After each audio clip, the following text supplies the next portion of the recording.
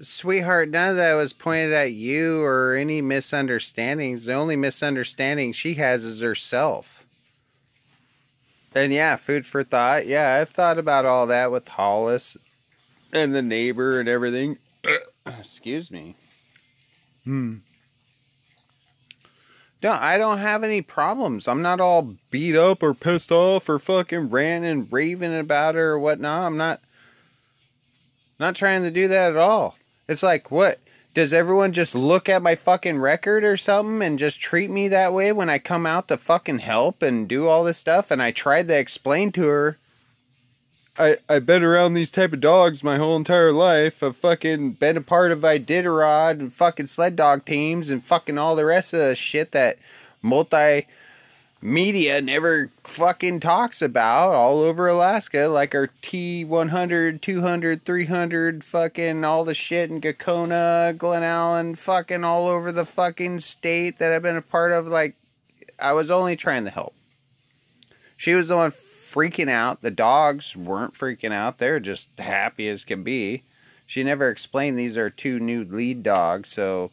And then she was talking about, oh, they get aggressive when I'm walking right up to them. They never bit me. They never did nothing. They were all like, all about me and fucking they were curious about the girls. They're fucking dogs. They were like everyday dogs. Like any sled dog team I've ever been. They were calm and the girls were sitting far. I'm not bowing down. I'm not bowing down to this bullshit and this fucking little pussyfoot, little fucking pansy ass fucking society that's fucking been created. I'm not gonna fucking pander to it.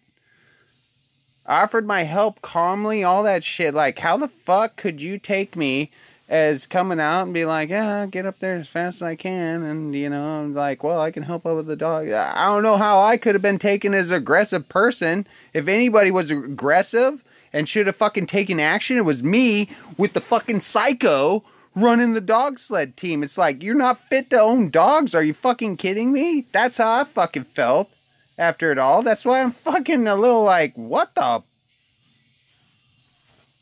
Who gives a fuck? Who gives a ball sack? I don't give a fuck about how any of these people feel if they can't fucking just talk to me like a grown-up. You know, the same way I deal with them in fucking situations when our fucking dogs are clearly not the problem. Do not tell me to put our fucking dogs inside when you're on our property. Are you fucking kidding me? No. No, I ain't bowing down to this shit. I ain't fucking... No. No one's even barking. No one's barking. Except the fucking owners of the dogs telling me on my prop. No. See, this is how it happens. I've already dealt with this shit.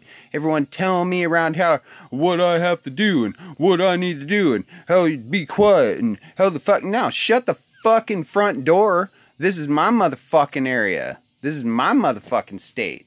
This is, you fucking came here. I wasn't doing anything to harm any of these people. Aren't we supposed to be the awesome neighbors? Aren't we supposed to be the fucking cool peeps that everyone likes? Like everyone says? So what's the fucking problem? Just saying. Oh my gosh. Love you, sweetheart. I can't wait to see you.